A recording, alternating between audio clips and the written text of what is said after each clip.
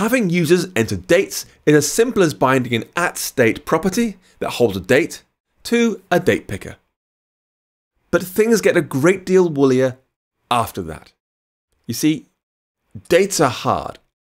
Like, really hard. Way harder than you think. Way harder than I think, and I've been using dates for years. Dates are just flat out hard. And let's look at a trivial example to see why. Let's do func trivial example. Here. Let's say let now is date.now, and let tomorrow be date.now.adding time interval 86,400. And our range will be now through to tomorrow. Like that. So we've got a range here that contains the time now up to the same time tomorrow. That's the number of seconds in one day. And it becomes a range. So anytime between now and the same time tomorrow, inclusive either side. And that might seem easy enough, but do all days have 86,400 seconds? I mean, if they did, a lot of people would be out of jobs because you've got to think about daylight savings time. Sometimes clocks go forward, losing an hour. Sometimes they go back, gaining an hour. There might be 23 or 25 hours in a day, depending on the time of the year. Plus there are leap seconds, times that get added to clocks to adjust for the Earth's slowing rotation. If you think that's hard, I'd like to go to your Mac terminal and run this command, cal, C-A-L. This prints the current calendar. You can see it's October 22nd, 2021 right now. And that's cool, but you can also ask it to print out particular calendars throughout the year.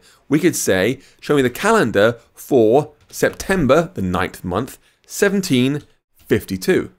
Particular year, particular month, for a reason. I'll press enter, and that's the calendar. The 1st, the 2nd, the 14th, 15th, 16th.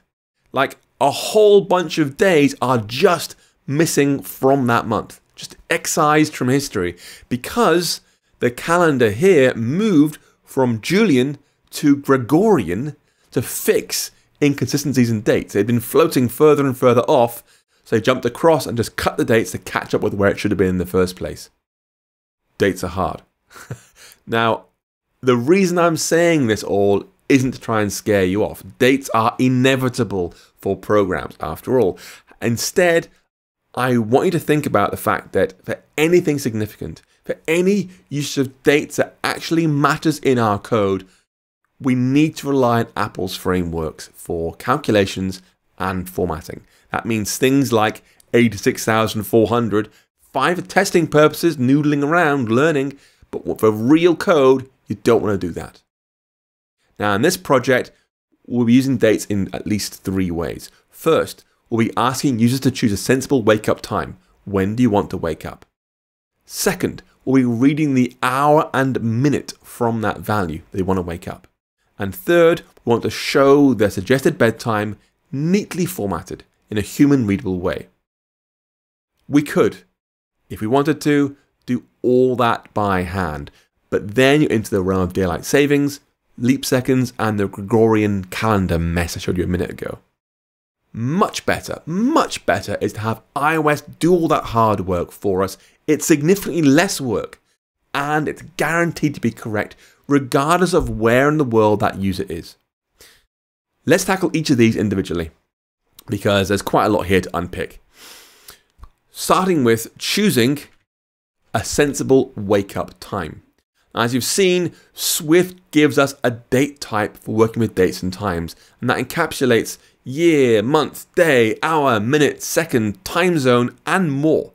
It's a big, complex type. It's really powerful. However, we don't want to think about most of that. We want to say, give me an 8 a.m. wake-up time, regardless of what day it is today. I don't care if it's Monday the 5th. Doesn't matter. What is the wake-up time, hour, minute? Now, Swift has a slightly different type for dealing with this, called date components. The components of a date, the hour, the minute, the second, and so forth. We can read just the bits we care about. And we can make these things by saying something like var components equals a date components. And then go ahead and write values. We could say components.hour is 8. Components.minute is 0. So 8 o'clock sharp. Let date equals calendar.current.date from those components.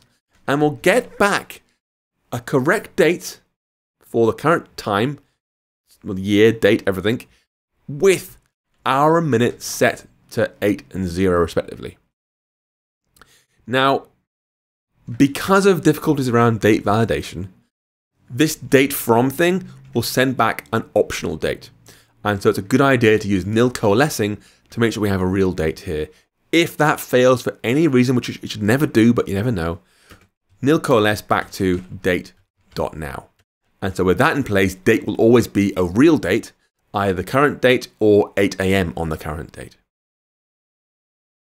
The second challenge is how we then read the hour they want to wake up. Now remember, date picker is bound to a general date that contains year, month, day, time zone, hour, minute, second, lots of stuff. We want to pull out just the hour and minute components. And again, date components comes to the rescue. We can ask iOS to provide specific components from a date, then read those back out. Now, one hiccup is there's a disconnect between the values we request and the values we get back, thanks to the way date components works. We can ask for the hour and minute, but we'll be handed back these components with optional values for all properties. Components dot blah blah blah, optional int, optional time zone, optional calendar, optional day. It's all completely optional. So again, we've got to provide sensible defaults. Now, we know they're going to be there. We ask for the hour and minute, but we've still got to be careful working with the optionals when they come back. And so we might write code like this. Let components equals calendar.current.date components. And there are a few options here. We want components from here. So we'll ask for components.hour and .minute from the date, date.now, for example. We don't need two, like that. And that'll send back the date components of the current time, current date exactly, but just the hour and minute. So now we can say, let hour equals components.hour, nil coalescing, 0.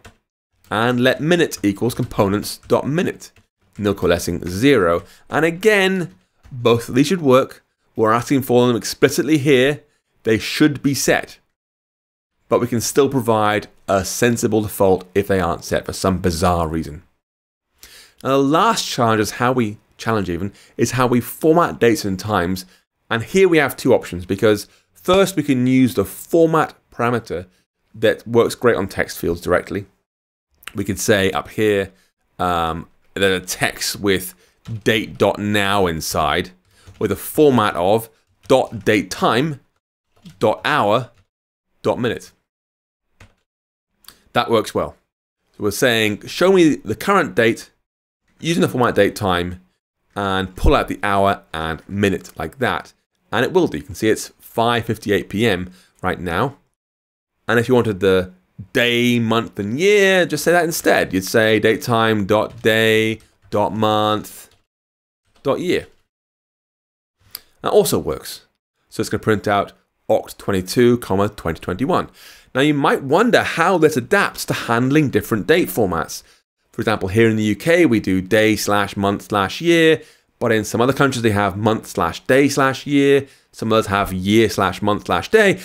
The magic is we don't have to care. We're writing out day, month, year. We're saying we want that data in our format. Not that it must be in the day, month, year format. And so you can see Oct22, 2021 does not match day, then month, then year. It's doing month, then day, then year.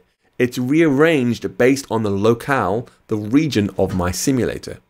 So we're asking for it. We're not saying how it should be formatted exactly, which is really, really powerful stuff. As an alternative, we can also call formatted directly on dates, passing in the configuration we want to use. For example, we could say date.now.formatted, and the date format, I'll say, give me a long format, and time give me shortened format. And now we'll get back, what's this? October 22, 2021, 5 to 9 p.m. So we're formatting it directly based on length of the date and length of the time. There are other options here. You could say, you know, I want to omit the time, for example, just give me the date. It's down to you. The point of all this again is that dates are hard, but Apple provides us with stacks of helpers to make them less hard and more correct, so we make fewer date handling errors. If you learn to use these handlers, these APIs well, you will write less code and you'll write better code too.